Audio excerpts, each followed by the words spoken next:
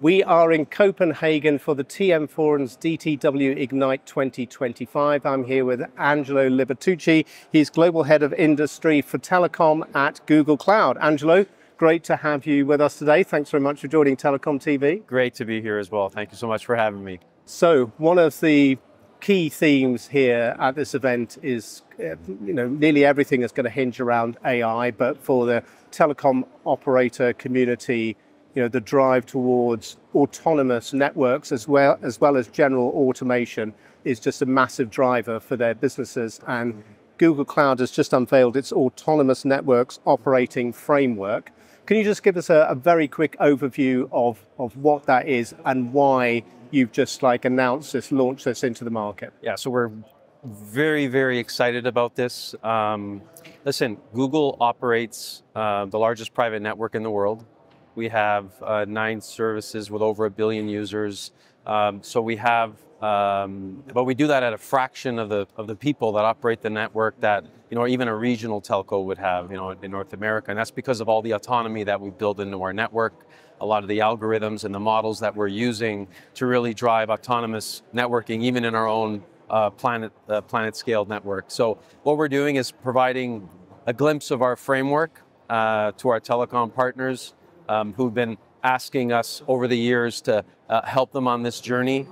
It includes a lot of our state-of-the-art infrastructure products like Spanner, BigQuery, but also it's the integration into the intelligence layer, into our Vertex AI platform, which is our model platform, and graph neural network platforms, and then into the agentic layer with agent space. And these are where agents actually not only corrective action based on a root cause that can happen in the network, but they also get involved in workflows into other IT systems based on what might happen into the network. So it's a framework it's phase 1 of a framework that we will continue to add to with algorithms and models over time. We have a robust partner ecosystem as part of this framework. Yeah, I was going to say, because you've got this massive network, as do the operators. You're doing the kind of stuff with your network that they would like to do, but you're not a telecom operator. Obviously, Google has found out through Google Fiber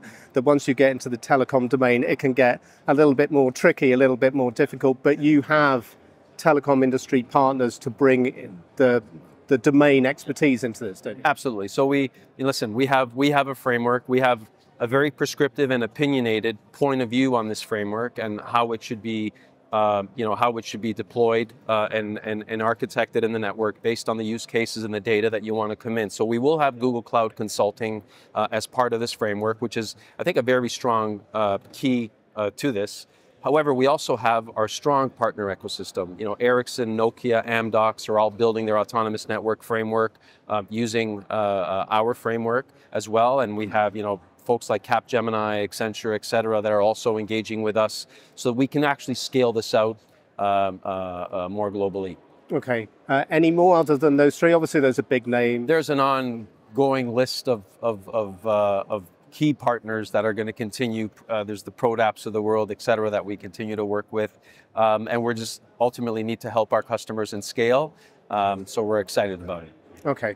And how do you see this playing with the telecom operators? Because when you announce this, quite rightly, and as one would expect, you mentioned existing reference engagements, so with Deutsche Telekom, Telstra, Bell Canada. But these are specific parts of what you're offering as part of this framework. Nobody's gone, okay, I want everything you've got to do everything we need. Do you see this kind of, as so here's our framework, and this might suit you for this, and this might suit you, so it's sort of a patchwork, a jigsaw kind of thing? So the way we always get started with customers is to prove out value. That's the number one thing we need to do. We're trying to solve problems for our partners. The reason why we're launching this today is because of the challenges generally that the telecom industry is under. A lot of CapEx pressure, fragmented technology, declining ARPU. So we're trying to really solve problems with them. So we're always proving out the use cases first. So as it relates to the autonomous network initiatives that we've had with some of these customers, we're identifying what's the one use case, as an example, that they really want to look at, where we can really make strides as it relates to adding value. So, for example, at Bell Canada and Deutsche Telekom, it was the RAN network. So we really built the pipeline, really looked at that one use case, and we proved out the value of the anomaly detection and the proactive maintenance that's required. Once you have that locked in with the pipeline and you have a framework in place, you can then start to extend it across other use cases, like across the core network, across Wi-Fi experiences, or what have you. Okay. Now, obviously, there's a lot of boxes that are ticked here in what the telcos are looking for, but there's a few other things that specifically they're looking for now in terms of their cloud, data, AI strategies, and that's sovereignty.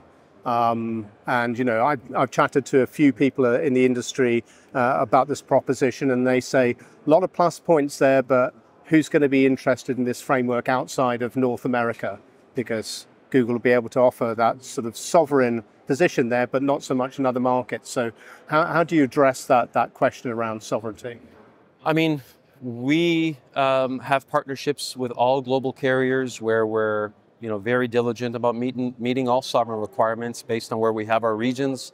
We also have, outside of our regions, we have other sovereign solutions. We have our Google Distributed Cloud, which is an air-gap solution that is completely sovereign and not even connected to cloud if that's the route that they want to go.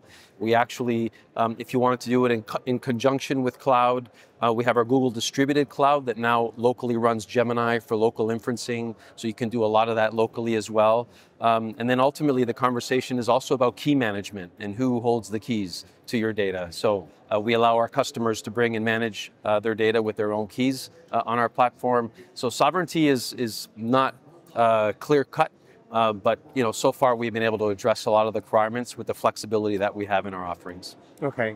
So are you saying that any operator in any market that said we like the look of this, but we want to keep all the data and do all of the processing in our geographic market so we can meet our national regulations and requirements, you can deliver that? Absolutely. Okay, yeah. Alrighty. And the other Not thing... only that, if I can add... No, please do. This is a huge area of opportunities for telco themselves. We have a lot of enterprise organizations,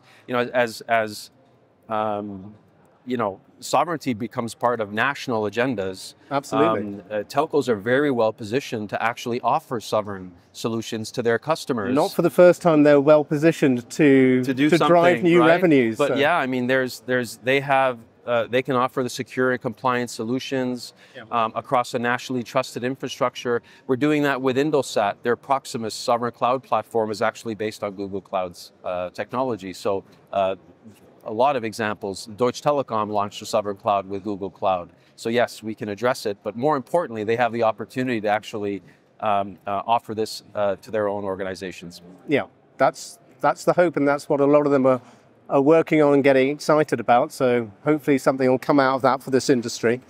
And the other thing that a lot of operators look at day on day and is really important is security in a lot of its aspects, and that includes redundancy, uptime, and every now and again, of course, there are cloud outages. Doesn't happen too often, but it does happen.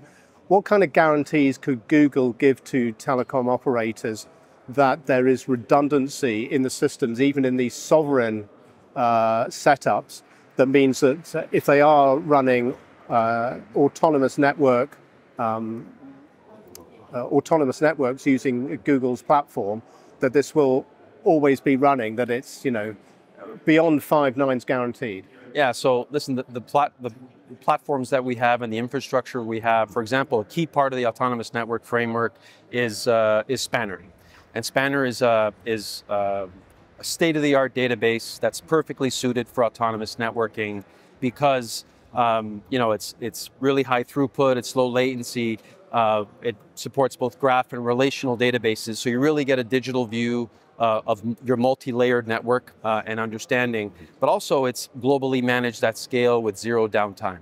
So, we do work with our customers, we work with our partners to make sure that we're we're architecting this appropriately, with the appropriate downtime and disaster recovery mechanisms in place. Okay, but I asked that particular question because there was Google Cloud downtime last week that impacted customers, Correct. including one of TelecomTV suppliers, actually, so we noticed it ourselves. So how does that, Well, the source of that outage wasn't necessarily the infrastructure itself. That was more at a management layer. So we always have to look at the source of the outage. I think we released the findings just yesterday. So we have a bit more clarity now on why that happened.